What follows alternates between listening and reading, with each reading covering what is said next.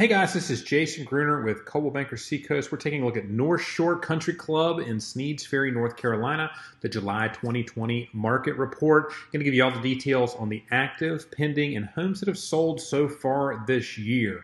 We are halfway through the year and we have seen a fairly healthy number of homes sell in the neighborhood. Only 2 currently available for sale. There's 4 lots also available. Check on those before you make an offer on anything. Some of them are going to have some build issues, so reach out to a good local professional if you need one. We're fantastic, and we're right here. There's 5 currently under contract in the neighborhood, and there have been 13 that have closed. 2 of those are lots, so that's 11 houses that have closed in the neighborhood.